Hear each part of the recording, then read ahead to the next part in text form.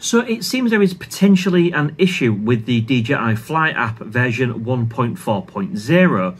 Now, I posted this video when I was doing my maiden flight on the DJI AIR 2S, which of course is brand new. I did this video and I was demonstrating how my altitude was not showing correctly, which of course could cause problems in certain number of circumstances. At that moment, quite a number of you, and obviously I will scroll some comments down there now, alerted me to the fact that your drone is also doing it. Now, the reason why I specifically said it was the AIR 2S is because all of my other DJI drones do not seem to have this problem. It's only the AIR 2S.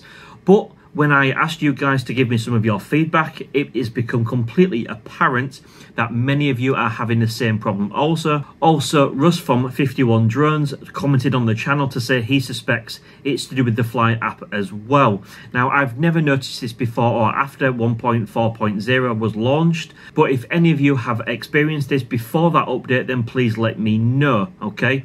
So, yeah, it's not brilliant. Obviously, as you can see, you know, in this example, I was flying along using the new AIR 2S FPV mode, and I was just getting a horrendously wrong result in terms of height, and at some stages it was showing minus 15 meters when I was pretty much at ground level. So actually, on that basis, I decided to discontinue the flight.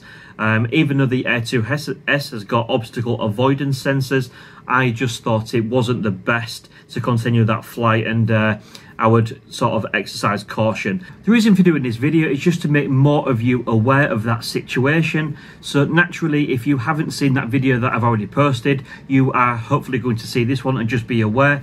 It's more down to being vigilant, and so if you are reliant on that height, it could possibly be that if the height isn't showing correctly, you could inadvertently break the 400 feet rule or 120 meters, or indeed if you're trying to fly low to the ground, it might actually be closer to the ground than what you actually think, or indeed when it's returning to home, you might think you've got more altitude than you actually have, because this discrepancy has worked both ways.